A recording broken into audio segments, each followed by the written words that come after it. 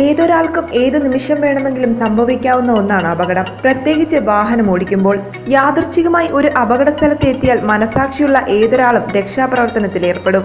എന്നാൽ രക്ഷാപ്രവർത്തനത്തെക്കുറിച്ചുള്ള അടിസ്ഥാന വിവരങ്ങൾ നിങ്ങൾക്ക് അറിയില്ല എങ്കിൽ അത് അപകടത്തിൽപ്പെട്ട ആളുടെ ആരോഗ്യനില വഷളാക്കാനേ സഹായിക്കുകയുള്ളൂ. അപകടത്തിൽപ്പെട്ട ആളെ എങ്ങനെ പരിചരിക്കണമെന്നും പ്രഥമ ശുശ്രൂഷയെക്കുറിച്ചും ഡോക്ടർ ഷിജു സ്റ്റാൻലി സംസാരിക്കുന്നു. അപ്പോൾ ഏതൊരു വ്യക്തിയും ആക്സിഡൻറ്റ് സൈറ്റ് ചെയ്യുന്ന ആദ്യം ചെയ്യേണ്ടത് നമ്മൾ ഹൈലി മൂവ് ചെയ്യുന്ന പാർട്ട് എന്ന് വെച്ചാൽ നമ്മളെ നെക്കാണ്, കഴുത്ത്. ഒരു ആക്സിഡൻറ്റിൽ ഏറ്റവും കൂടുതൽ മൂവ് ചെയ്യാൻ സാധ്യതയുള്ള ഏരിയ നെക്കാണ്. അപ്പോൾ നെക്ക് നമ്മൾ സ്ട്രിക്റ്റ് ആയിട്ട് ഇമ്മൊബിലൈസ് ചെയ്യുക. അത് നമ്മൾ രണ്ട് കൈകളും ചേർത്ത് പിടിച്ച് തലയെ സപ്പോർട്ട് ചെയ്ത് പിന്നെ എന്നിട്ട് വേറെ ആൾക്കാരുടെ സപ്പോർട്ടോടെ മാത്രമേ 4 പേര് ചേർന്ന് മാത്രമേ സെപ്പറേറ്റ് ചെയ്ത് എടുക്കാൻ പാടുള്ളൂ. അതും നമുക്ക് കോളർ ആംബുലൻസ് ഇപ്പോൾ 108 ഇപ്പോൾ ആംബുലൻസ് വരുന്നവരെ വേണമെങ്കിൽ സൈഡിൽ കിടത്തിയേക്കാം. അങ്ങനത്തെ ഒരു ബുദ്ധിമുട്ടാണ്, എടുക്കാൻ ബുദ്ധിമുട്ട്. അല്ലെങ്കിൽ വ്യക്തി ചിലപ്പോൾ അബോധാവസ്ഥയിലാകാം, അല്ലെങ്കിൽ കഴുത്തിന് വേദന പറയുന്നുണ്ടെങ്കിലോ കൈകാലും മരവിപ്പ് എന്തെങ്കിലും പറഞ്ഞാൽ പിന്നെ അത് ഒരു കാണ വെച്ചാലും നമ്മൾ പ്രൊട്ടക്റ്റ് ചെയ്യാതെ എടുക്കാൻ പാടില്ല. അപ്പോൾ നമ്മൾ ആംബുലൻസ് വന്ന് അവരുടെ സ്പൈനൽ കോഡ് പ്രൊട്ടക്റ്റ് ചെയ്യാൻ വേണ്ടിയുള്ള ഇപ്പോൾ സർവൈക്കൽ കോളർ അവൈലബിൾ ആണ്.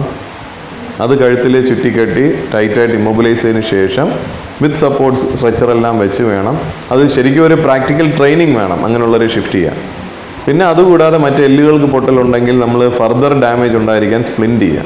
സ്പ്ലിൻറ്റ് ചെയ്യുക എന്ന് പറഞ്ഞാൽ നമ്മൾ തടിക്കഷ്ണമോ സ്കെയിലോ ഒന്നുമില്ലെങ്കിൽ നമ്മുടെ പേപ്പർ റോള് തന്നെ മതി.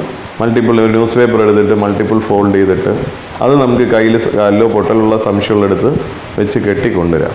നമ്മൾ ഇടുപ്പ് വേദന, ഇപ്പോൾ നടുവേദന ഉണ്ടല്ലെങ്കിൽ ഇടുപ്പാണ് വേദനയെന്ന് അല്ലെങ്കിൽ നടുവിൽ വേദനയെന്ന് പറഞ്ഞാൽ നമ്മുടെ ഇടുപ്പലിന് പൊട്ടലുണ്ടോയെന്ന് സംശയം ഉണ്ടെങ്കിൽ നമുക്കൊരിക്കലും ഇങ്ങനെ വെച്ച് കെട്ടാൻ പറ്റില്ല. അതിന് നമ്മൾ ചെയ്യേണ്ടത് ഒരു ബെഡ്ഷീറ്റോ ലുങ്കി എന്തെങ്കിലും ക്ലോത്ത് മെറ്റീരിയൽ തോർത്ത് നമ്മൾ അരക്കെട്ടിൽ കെട്ടുന്നത് പോലെ നല്ല ചുറ്റി, ബെൽറ്റ് ഇടുന്ന ഭാഗം അരഭാഗത്ത് ചുറ്റി കെട്ടി 2 കാലും ചേർത്ത് കെട്ടി വേണം കൊണ്ടുവരാൻ. അപ്പോൾ ഈ പേപ്പർ റോൾ ഉപയോഗിക്കുന്ന വേണമെങ്കിൽ കോളറായിട്ട് യൂസ് ചെയ്യാം. നമുക്ക് പേപ്പറിനെ തന്നെ മൾട്ടിപ്പിൾ ഫോൾഡ് ചെയ്തിട്ട് വേണമെങ്കിൽ കഴുത്ത് ചുറ്റുന്ന ഭാഗം ലെവലായിട്ട് വെച്ച് ഇപ്പം നമ്മൾ ടൈ ഇടുന്നത് പോലെ ടൈ പോലെ 2 വശത്തുനിന്ന് ചുറ്റി ടൈറ്റായിട്ട് വെച്ചുകൂടെ നമുക്ക് കഴുത്ത് സപ്പോർട്ട് ചെയ്യാവുന്നതാണ്.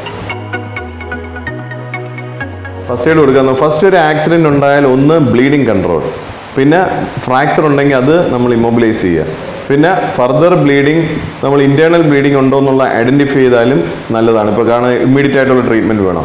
പിന്നെ പ്രൊട്ടക്ഷൻ ഏറ്റവും കൂടുതൽ ചെയ്യേണ്ട സ്പൈനൽ കോഡ് ഇഞ്ചുറീസ്. ഈ 3 ക്രൈറ്റീരിയാസ് മെയിനായിട്ട് ഫോളോ ചെയ്യണം. അപ്പോൾ ബ്ലീഡിങ് കൺട്രോൾ എന്ന് പറഞ്ഞാൽ നമ്മളെ ശരീരത്തിൽ നിന്ന് ഒരു തുള്ളി രക്തം പോലും അടുത്ത് വാർന്ന് പോയി ഒരാളുടെ മരണം അല്ലെങ്കിൽ വെറുതെ വേസ്റ്റായി ബ്ലഡ് പോകാൻ പാടില്ല.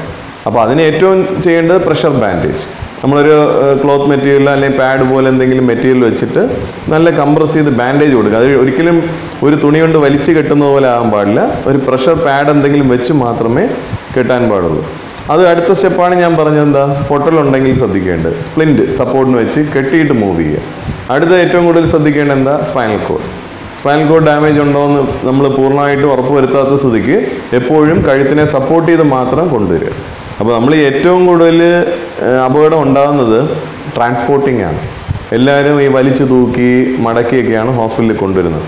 എപ്പോഴും നിവർത്തി കിടത്തി കൊണ്ടുവരാൻ പറ്റുന്ന വാഹനമാണ് ഒരു വ്യക്തിയെ. ഇതെല്ലാം ഫസ്റ്റ് എയ്ഡിൽ പെടുന്നതാണ്.